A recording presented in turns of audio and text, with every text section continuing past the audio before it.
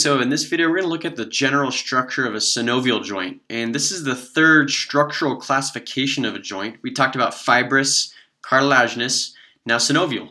So the synovial joint is actually a special joint because it's where bones are separated by, actually a fluid-filled joint cavity. And this joint cavity, which is full of fluid, is synovial fluid, but that's lined and sort of supported and encased by a synovial membrane.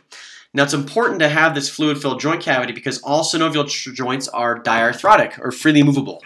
So when you think about the most movable joints of your body, like your shoulder, your hip, your knee, your elbow, your interphalangeal, or like the joints between your fingers, those are all synovial joints which are considered diarthroses or freely movable.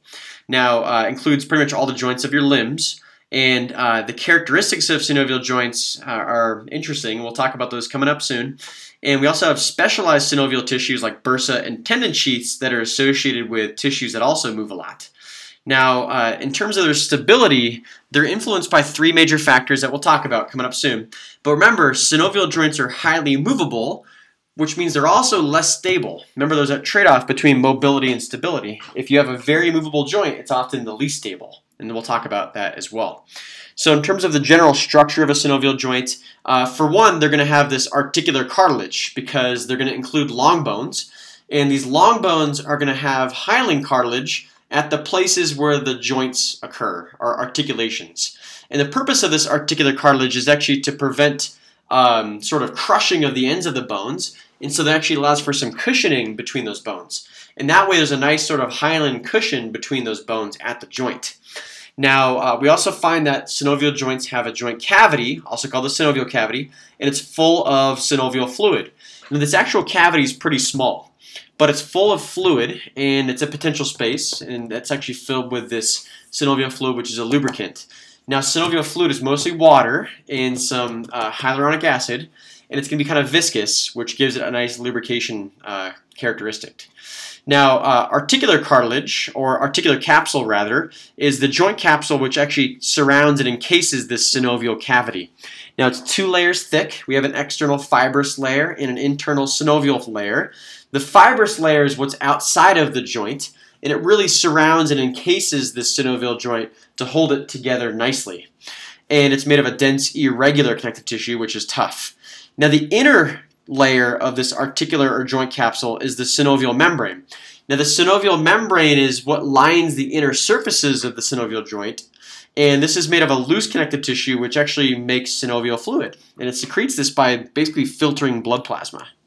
Now, synovial fluid is this viscous, slippery, filtrative plasma and hyaluronic acid. It lubricates and nourishes the articular cartilage.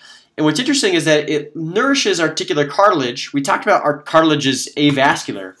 And now what's cool then is that for the cartilage you find within synovial joints, every time you compress that synovial fluid by bearing weight on the joint, what's really neat then is that the synovial fluid gets forced into the cartilage to nourish it, and then when you take compression off of that joint and it relaxes, that synovial fluid can actually rush out of the cartilage back into the joint cavity. It's this sort of tidal movement of synovial fluid that allows for nourishment of the cartilage. Now, we also find phagocytic cells that can remove microbes and debris if that occurs, because we need this to be a lubricant. Now, there's different types of reinforcing ligaments for synovial joints as well. We have capsular ligaments, which are part of the fibrous layer of the articular capsule. We have extracapsular ligaments, which are found outside of the articular capsule, and they basically just support the joint from the outside. And then intracapsular ligaments, which are actually found within the joint itself. So an example of an intracapsular ligament would be like the anterior cruciate ligament of your knee, because you actually find this within the joint cavity itself, which means it's going to be surrounded by synovial fluid and covered with synovial membrane. So we also find that synovial tissues have nerves and blood vessels. So if you damage synovial tissue, it's gonna be painful. But it also is involved with monitoring your joint position and stretch, which we'll come back to in the nervous system chapter. Now, we have lots of capillary beds within synovial tissue. That way, they're able to nourish the synovial membrane, and you actually filter that blood plasma, or the fluid of your blood, to make synovial fluid. So if you look at this picture here, this is showing a typical synovial joint. And imagine this could be like the articular surfaces of, let's say, like between your finger bones. Now if you look here, we see that they have a long bone and another long bone, and they're cut in cross section. So what you're looking at is basically compact bone that lines the outside, got some spongy bone inside. We have this epiphyseal line, which used to be the growth plate, and we talked about at the epiphysis, at the very end of the epiphysis, we have articular cartilage. Now the articular cartilage here is actually going to protrude into the synovial cavity or joint cavity, and this allows for some cushioning between the joints. Now the actual joint cavity itself is surrounded by this articular capsule or joint capsule, and this actually would go all the way around the joint. That's what's going to hold this synovial fluid in place. So there's two layers of this articular capsule or joint capsule. We have the fibrous layer, which is a dense, irregular connective tissue, and then a synovial layer, which is actually made of synovial membrane, which is a connective tissue membrane that looks like epithelium. But basically what it does is it takes blood plasma and it filters that across to make synovial fluid, which you find filling the joint cavity. Now synovial fluid is kind of a viscous, slippery solution, which doesn't have a lot of protein, and it doesn't have a lot of cells. There's mostly just water, electrolytes, and hyaluronic acid within this solution. Now, what we find then too are some supporting ligaments like extracapsular ligament here. And we know this is an extracapsular ligament because you find this outside of the joint. And if there were ligaments inside of the joint cavity, we would call those intracapsular ligaments, but they're not shown here. So in terms of other structural features of synovial joints, we can have fatty pads, which are actually going to help to provide some cushioning between joint spaces. And then the articular discs are also called menisci, which are basically little rings of fibrocartilage that help to fit between the ends of the bones, and they help stabilize the joint. They also help reduce wear and tear, so you're going to find a lot of articular discs between joints that are going to bear a lot of weight. So an example of where you would find a meniscus or articular disc is actually in the knee. So in the knee joint, we actually have the lateral and medial menisci, which are basically just little rings of fibrocartilage that help to cushion within that joint itself. Now, we also find that there's bursa and tendon sheaths. Now, these are really interesting examples of where you can find synovial membrane outside of joints, and instead, bursa and tendon sheaths really support other skeletal tissues. So think of a bursa as like a bag of synovial fluid that lubricates like a ball bearing. And it's not strictly part of synovial joint, but it's usually closely associated. So an example of where you'd find like a bursa would be like surrounding muscles, or between a tendon and skin, or between two bones near a joint. So this actually provides some additional lubrication in tissues that surround joints. Now we also find that there are tendon sheaths, which are elongated bursa that wrap completely around tendons. And you find this around tendons that are subjected to a lot of friction, like especially in the wrist. You're going to find a lot of tendon sheaths to lubricate those wrist tendons. So this is showing an example of a bursa here in the basically in the shoulder joint. Now this bursa here is structured a lot like a water balloon, and it basically will roll around within that joint to basically help to lubricate the acromion of your scapula and the head of the humerus here. That way you don't get extra friction between these tissues that are around the joint. So bursa help to support joints and by providing additional areas of lubrication. Now we also find tendon sheaths. So you might find then that like near this joint you could have things like the tendon of like the long head of biceps brachii. But because this tendon moves a lot, you can find a tendon sheath, which is basically a synovial membrane that surrounds the tendon. That way the tendon can rub back and forth, but it's going to be lubricated by the synovial membrane, so you don't have a lot of friction around these tendons that move quite a bit. So if you look at the structure of a bursa, remember it's like a bag of synovium, and it will roll with the joint. So when the head of your humerus rolls, when you move your arm around, or your shoulder joint around rather, this bursa is going to roll around and help to lubricate between these tissues. That way you don't get friction rub. So there's three factors that influence the stability of synovial joints. And this is important to consider because we said that synovial joints were all diarthrotic. Now if they're diarthrotic, that means that they are freely movable. But we said that highly movable joints are often the least stable.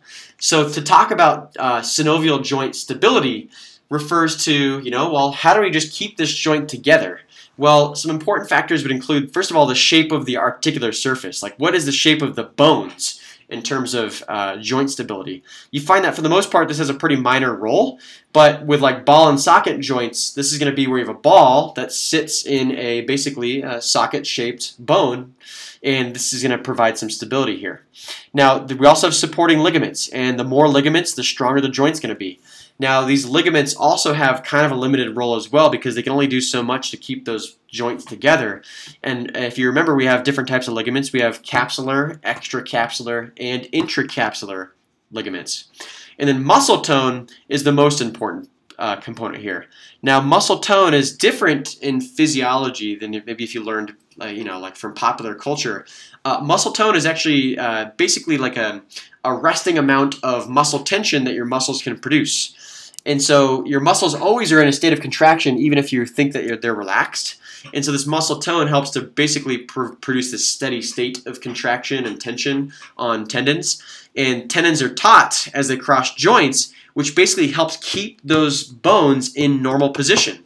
If you lose muscle tone, joints can subluxate or become partially dislocated.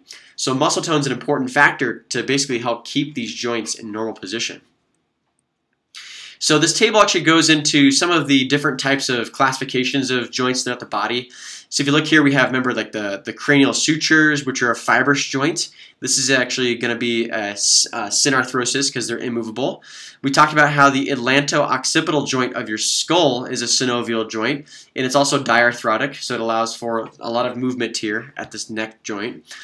We talked about how the intervertebral discs of your vertebrae all along your spine are a type of cartilaginous joint, which are going to be a symphysis because they're made of fibrocartilage, and they're also going to be slightly movable because they're amphiarthrotic. The types of joints where your ribs meet the vertebrae are also going to be synovial joints, and because of that, they're going to be diarthrotic, so it allows for some movement of your ribs. We find that like places like the sternoclavicular joint here, like where the sternum and clavicle meet, is also a synovial joint, and it's also freely movable, which makes sense because if your clavicle is part of the pectoral girdle that supports your upper appendage, if you touch your clavicle and move your arm around, you can feel your clavicle moving quite a bit against the sternum here. And then we have our sternocostal joint, where basically the ribs meet the sternum. This is also a cartilaginous joint, but because it's made of hyaline cartilage, we consider this a synchondrosis, where basically the bones are united by hyaline cartilage. Now this is a synarthrotic joint, so these bones don't move a lot against each other, but the cartilage can expand a little bit. Now other places where you find joints throughout the body, when you start talking about appendages, really these are going to be synovial joints, right? So when you look at an appendage, they're synovial joints because they move quite a bit. And again, appendages are synovial joints because they move quite a bit. Now we also talked about the pubic symphysis here, which is also a cartilaginous joint. It's a fibrocartilage, which makes it a symphysis joint, and it's going to be slightly movable. That way there's some cushioning between your os coxae when you walk.